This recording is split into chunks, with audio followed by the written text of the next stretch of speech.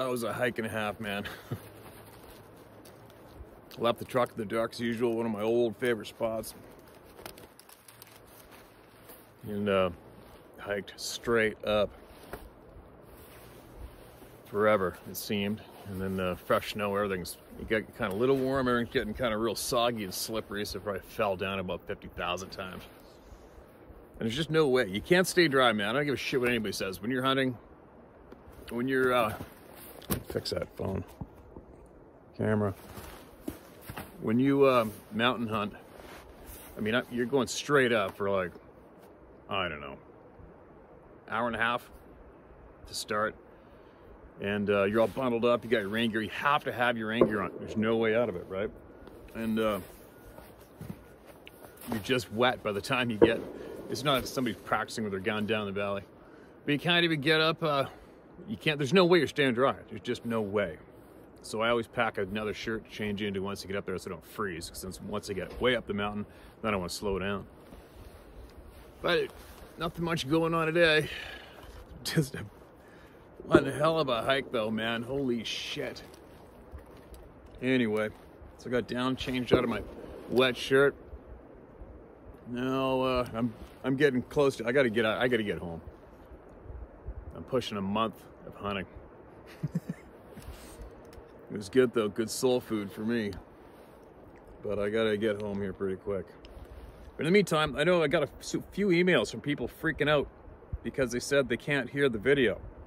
But I assure you, my phone that I'm talking to right now, it's hooked up to the internet.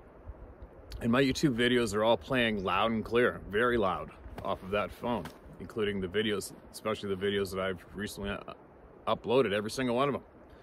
So I wonder, because it's iPhone to iPhone to YouTube, maybe the people that can't hear it is possibly Android. I don't know. I haven't a clue. Maybe try the plug in your headset maybe. I really don't know. I don't know the answer. I don't know what's going on with your devices. I guarantee it's not from what I'm doing, because my videos that I have listened to on my phone are loud and clear. So I don't know. I don't have the answer. Sorry. When I get home, I guess maybe the videos made on the computer and loaded are different, received differently on your phones. I don't know.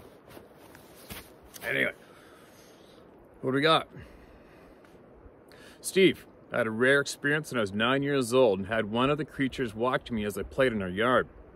The feeling of being watched had come over me. Then I'd look back behind me. Lo and behold, a very strange creature was looking at me. He was standing in a small wooded thicket about 15 feet behind me. I stood up and turned to face this creature and looked at him for quite a long time. The creature didn't move, which was confusing, along with this disbelief.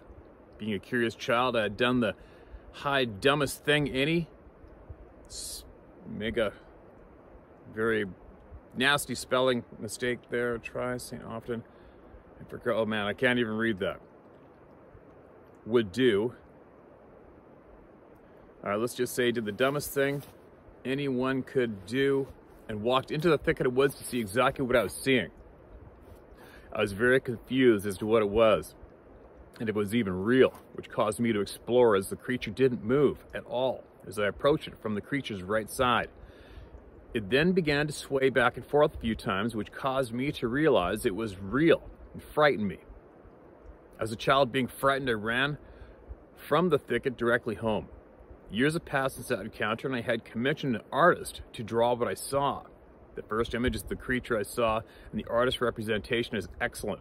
The creature was...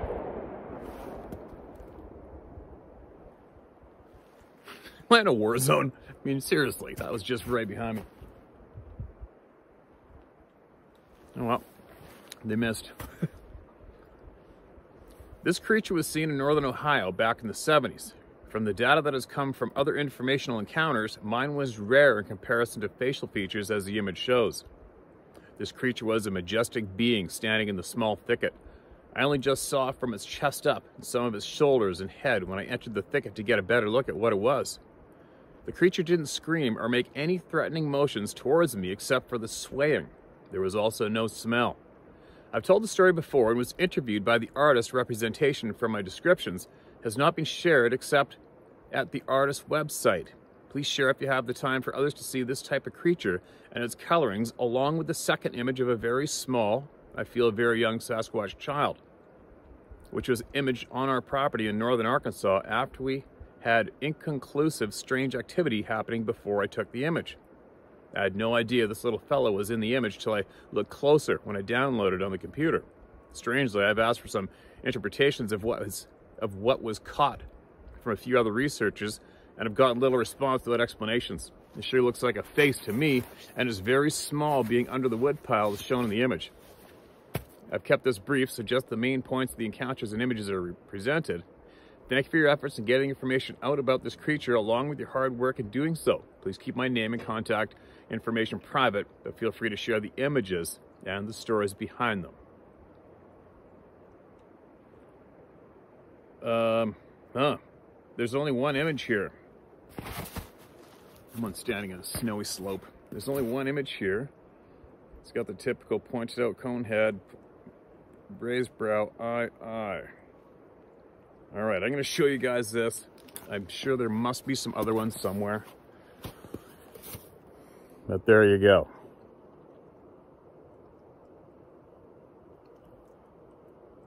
Anybody can make something out of that, and there you go. You're seeing more than I'm seeing. But what I will do, see when I get back, hopefully I can dig up this person's email again and see if there's anything else attached that I missed, and I'll include it in this video share. If not, I'll have to do it once I get home, okay? Thanks for sounding in, man. The sway to sway thing has got to be either they're getting ready to exit or it's a nervous thing, but I do not know for sure. They sure like watching kids. They have an interest in kids and women, which is kind of nerve-wracking too for rural living people. All right. What I'm about to tell you, I'm sure you already know at some level as you're an intelligent man. I recently found your channel by accident. There are no accidents, by the way. The first email I heard you read was one of an academic physicist who talked to seeing a muscular creature jumping higher and higher with half his body disappearing. That was Edgar. Then the man had lost time and a boot. That goes along with my studies of aliens, my own and human origin. It grabbed my attention as I've been studying a magnetic polar shift that I was told about in a dream, which apparently we're currently going through. Because of the shift, migratory animals are acting crazy. The North Pole is moving, and what they claim is climate change is actually the Earth responding to said shift, which is making the Earth's magnetic field crack. As we speak, there is a South Atlantic anomaly over which they cannot send satellites near, or they will shut down due to exposure to electromagnetic waves and protons, etc., from space. I do not think the world is ready to know about this, as it may scare some people, but I will leave it up to you to decide what to do with this information. I work as a field agent for a very large organization and get to file strange sightings. I'm also into the whole New Age movement somewhat, but since the first disclosure, which was disappointing to say the least, we've been swamped because people feel a little braver now to tell the story, and I keep seeing a correlation between abductees talking about a shift and the spiritual gurus also talking about the shift and huge change coming. All I could find on it was some esoteric bullshit, but it's worth a look see anyway. I know you're busy, but with all this pandemic and strange things happening, well, I want more than ever now to move into the mountains, as I was raised on a farm in East US, and I don't like the society anymore, nor are many people for that matter. But I do respect those who are smart enough to notice that something strange is happening. I don't know, what do you think? All right. I'll show you guys that link. Excuse me. There's the link.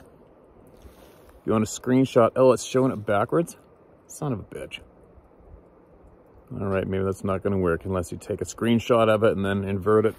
But there's nothing I can do right now for the editing department for putting links on, because I'm just using these two phones, you guys. I found this a day before I stumbled across that video of yours. Excuse me. I found it too coincidental when that guy talked about the creature jumping and half of them disappearing. Maybe they know something we do not and are not taught about. Thanks for your time. Excuse me. And I'm going to be on a podcast talking about a few of my own experiences later on today. Keep telling the truth. All right, thanks for that. It's kind of a different email. One thing I can say that I read a little while ago was that the elders in the Inuit communities up north flat out said a little while back that the earth is shifted on its axis. And for me, I like listening to the senior population, and especially like listening to the indigenous people, especially the elders. That's where I prefer to get a lot of my questions answered or some input to help my brain start to digest some shit that's going on the planet today, right? But that struck a chord with me. I never forgot it when the Inuit elders said that the earth has shifted on its axis, and that's what's happened. Either way, we got no choice about it. We still got to rock out our lives as best we can, right? No matter what's going on. That's what I'm doing. All right, now. Would like to share an experience I had as a teenager. 4th time sent. I hope it's cooler up there for you guys. Hi again, Steve. 3rd time sent. Okay. 2nd time. Holy shit. All right, here we go. Hi, Steve. My name is Craig. You can use my first name. I just recently subscribed to your channel. Like the content and listening to people's stories, as well as your own. I'd like to share with you and your listeners an experience I had when I was 17. The year was 1979. I grew up in the Santa Cruz Mountains of California. I was with 2 friends, and we hiked to a place called Eagle Dell Peak in Lompico. We called it Bald Eagle. This area bordered a wildlife refuge area called Lac Lamond Reservoir. The area around Eagle Dell was not accessible except for one dirt road, as it was heavily forested and an absolute poison oak hell. It was about midnight, and we had a big bonfire going. It was back in the 70s, and the area was not really developed yet. The dirt road led to the top of the mountain. At the top, it had been bulldozed, so it was an open area maybe 50 feet in diameter. That was the only way to get up there. We had planned to camp for the night. We're having a great time until we heard something crashing through the forest in the distance. We didn't think much of it until it started to get closer. It was coming up the ridge from the Lac Lamond side. As it got closer, we became concerned. We were conversing, trying to figure out what it was. It was big and weighed a lot, as large sticks were cracking under its feet. We were quite nervous as we threw out theories to one another. Could it be a deer? Maybe a large stray dog? I don't think so. It's walking like a biped from the sound of its steps. That thing is heavy. Listen to it mow through the bush. We all know that it was impossible for a human to walk through that area because of how dense it was, let alone in the pitch black. It continued toward us until it was maybe 20 feet from the edge of the brush line, and then it stopped. Nothing but silence. It was watching us. We yelled into the darkness as the flickering fire danced off the brush line behind which the mystery being stood. Who's there? You don't want to F with us. We decided it was time to leave. Just as we were gathering our things and dousing the fire, it began to move again, and we took off like bats out of hell. I remember I kept looking behind us with my flashlight as we hurried down the dirt road, half expecting it to jump us. Still to this day, my friends and I can't explain what it was. All I know is it was big. It was very heavy and went the brush that would challenge any machete. I don't think it was a human. Anyway, keep the videos coming. Love the content. Sincerely, Craig. All right, thanks for that, Craig. Your story got read, buddy. There you go. 4th time notifying. Wow. Everybody's getting read eventually, right? There's nobody's in any, it's no order. It's just as they get they get read, okay? Thanks for that share, man.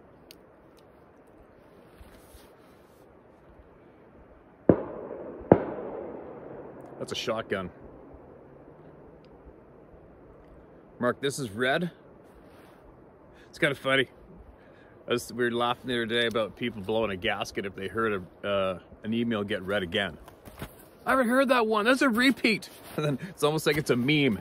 Because that's that moment you realize, oh, this isn't about you. I'm being funny. All right. And don't forget, there's around 4,000 or 5,000 people a month coming here brand new. So I'm quite sure I could probably read every single one of them again and Shit piles of people have never heard them anyway. Hi Steve, my name is Bruce Anderson, 58, and all my experiences so far have been from all over Washington. Where to start? I've watched your channel since the beginning, and I've had more than my fair share of encounters. 3 of the encounters involved 2 brothers and another close friend, and 2 of the 3 encounters involved cooking seafood over a campfire. My first welcome to the club and no return moment was when I was about 13. The 2 brothers and myself set up a campsite in my parents' backyard. We were in a small wooded area in front of where there was a small pond and a marshy area right at the base of the hill. At that time in the early 70s, the area was under a lot of development pressure. So although we only had 4 acres, there was a good amount of wildlife that would come through. Anyway, it was pretty late. One of the brothers snored like a chainsaw, and the other brother must have been used to it, so I was laying there wishing I could sleep too, listening to frogs. Then the frogs went silent. I heard 2 soft voices coming from the marsh. One was a woman's voice whispering, and the other a low, gravelly voice of a man trying to talk softly. I couldn't make out the words, but the general conversation, from what I gathered, was that the woman said something like, "They are just the neighbor's kids having a night outside. We can go to the other pond. There are more there anyway." The male grumbled a little, and that was it. A few minutes later, the frog started chirping, and I fell asleep. This next one is probably one of the most surreal experiences of my life, and it took place west of Lake Cushman in the early 80s. The same 2 brothers and another good friend. We stopped to shuck some oysters along the canal when they were still plentiful, and we camped in a spot that is now closed on the way up to the mountaintop. Can't remember the name. Anyway, the spot overlooked a beautiful old-growth drainage filled with huge fir and cedar trees some 5, 6, 7 feet in diameter. There's only room for our 2 trucks and a small campfire. We pan-fried those oysters in butter and salt, drank beer, smoked some good pot, and laughed while listening to relatively quiet rock music. When we were done for the night, one of the brothers dutifully put out the fire. I slept in a net hammock that hung at the edge of the hillside between 2 relatively small firs, about 2 feet in diameter. It was a beautiful night with heavy dew. About 3 a.m., I heard 2 heavy footsteps on the downhill side of my hammock. I was above a log that I used to climb in, so I would guess that the ground was just past the log, was about 7 feet below my ass. That is where the footsteps stopped. I had my head covered by my sleeping bag to keep the dew off, but I could clearly hear something slightly above my head take a sniff, then huffing out one breath. Not loud or intimidating, but with the resonance as if it came out of a huge wooden keg. Then 2 heavy soft steps and nothing. I say nothing, but about 10 seconds later it snowed pine needles for about 20 seconds, and I swear I heard giggling from way above me for just a second. The canopy was at least 150 feet above us. The 3rd story involved the fire-conscious brother and the same other good friend. We went to Washougal, Washington to watch the national motocross races there. We were in our friend's 78 GMC 4x4. I brought a salmon for us to cook for dinner, and since we needed a campfire to cook it, we decided to go down to the campground by the river, only a few minutes drive away. The campground was pretty full, but there are a few spots in the back at the base of a big hill. Some may consider a mountain. We'd been there about 45 minutes while the fire was heating up, and we started hearing limbs snap high up on the hillside. We were cooking that salmon, and the noises on the hillside seemed to be coming closer. It's dusk now, and while we're eating the salmon, we could clearly hear the noises of footsteps along with the brush moving. As we were about done with the fish, a small rock the size of a quarter hit the rear quarter panel of my friend's truck, and that was it. After my friend looked at where the rock hit, which really didn't do any damage, he declared that we are out of here. So we packed up, put out the fire, and left. About a quarter of that 5-pound silver on a piece of foil on the picnic table. Years later, I'm grateful for this particular story because I used it to remind my good friend of what happened many years later, after he said I was obsessed with Bigfoot. I've had many experiences with these people, and if you think these are crazy, well, it's just the tip of the iceberg. Sorry about Mr. Macaroni Steve, my older sister has horses. One of my worst memories is when she asked for me to feed her horse when she was absent for a week one summer. I didn't water the grain enough. The horse died from colic. Oh, ouch. That sucks. I really like that horse. I rode it all the time. Keep up the good work. Maybe someday I will get up the courage to share the real crazy stuff with you and your listeners. I think they're fond of seafood, and I think they appreciate a well-doused fire. Kind of like Smokey the Bear. Later. And a helicopter right above me. It's like my welcome home frickin' helicopter. I don't miss the helicopters. Gunshots and helicopters. Oh my God. Pretty cool view though, right? Hope they're cleaning up their mess. It's funny how many people shoot the shit out of their guns in the woods and they just destroy shit and leave it everywhere. I drove up that road the other day and there's like a spare wheel sitting there shot, a toilet shot. I'm like, really? I just don't understand it. Somebody could actually pack a frickin', put an old toilet in their truck, take it up a logging road, put it in the ground and then shoot it. Like, is it really that exciting? Really? To shoot a frickin' toilet? And then leave it there? People, people, people. Or anyway. Let's see if there's a short one in here while this plane flies over top of me. Another helicopter. I mean, it's what, 2 helicopters and gunfire. Welcome to civilization, right? Thanks for sharing that, man. Appreciate it. And share more. You got more? Share it. Nothing's too crazy. Nothing. Why is that helicopter coming back?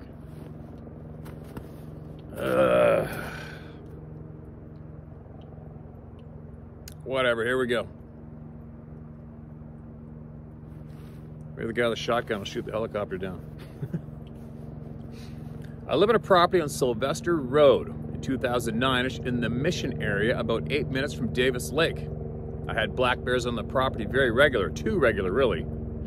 They would pick in the burn pile on the west side of the house or come on my deck. It's coming right over top of me.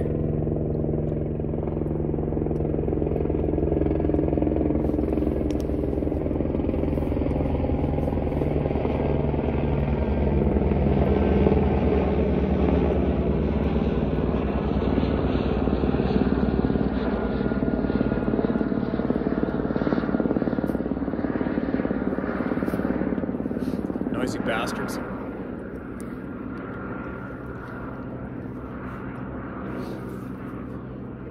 They would pick in the burn pile on the west side of the house or come on my deck. Once even caught a young male in the back of my car. They ripped apart the seat to get an empty McDonald's bag in the trunk, LOL. Past the burn pile about 50 feet was dense poplar trees where the deer and bears game trail entered the yard. I was very used to seeing deer and bears come and go from the trail entrance. I was working on the property and I had come inside the house to grab a drink and take a break before heading back outside. My bedroom window faced the trail, giving a nice view in the mornings. Always a few deer or a bear. I stood at my open window of my room facing the yard and trail as I took my break. Sun was getting through the trees where this trail was, sun beaming through the spaces between the trees as I was just enjoying the view. While I stood there, I could hear what I assumed was a bear, not deer, as they make a lot more noise when coming through the trees. As I was waiting for a bear to exit the trail into my yard, the animal in the trees made noises I've never heard or really can't explain. It felt like it was aware I was watching, or that it was toying with me. It never exited the trail. Instead, it changed direction and walked through the bush north towards my shop. It got halfway between the house and the shop and stopped, then made noises again. Some of them sounded almost like laughing, clicks, etc. I had a Russian Makarov beside my bed. I grabbed it and shot towards the poplars to scare it away, thinking, mostly, still it was a bear. When I did, it didn't run, which freaked me out a bit, as I had done many times with the bears, and they always ran full speed back in the trees.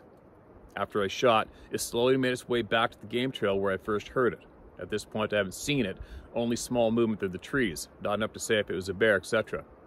As I said earlier, the sun was setting through the trees, and as this thing made its way into the spot I first heard it, it stepped in the bush with the sun at its back. I could see the outline of its head and shoulders. This thing was no bear. I could tell it was tall as hell, and the sun beaming through the hair, I could see it was a light reddish brown and way longer than a bear's coat. Frame of a man standing on 2 legs, very broad shoulders. Hair looked to be about 5 inches or 6 inches long. At this point, it slowly made its way deeper into the trees so I couldn't hear it walking any longer. I really wanted to talk into where it was standing to get a reference I really wanted to walk into where it was standing, get a reference of height, as I made note of which tree limbs were in line with the shoulder height.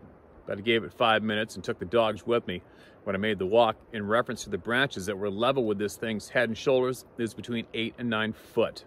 Always felt uneasy after that. No doubt. There's not too many people that join the Club of No Return that don't feel uneasy after all that shit. And another one from this, another sighting from southwest British Columbia, which butts into Washington State. Southwest BC, man, there's so many sightings, encounters, it's absolutely ridiculous. But anyway, that's, where am I? That right there is slopes of Mount Currie. Mount Currie is an absolute hotbed. Absolute. Right there.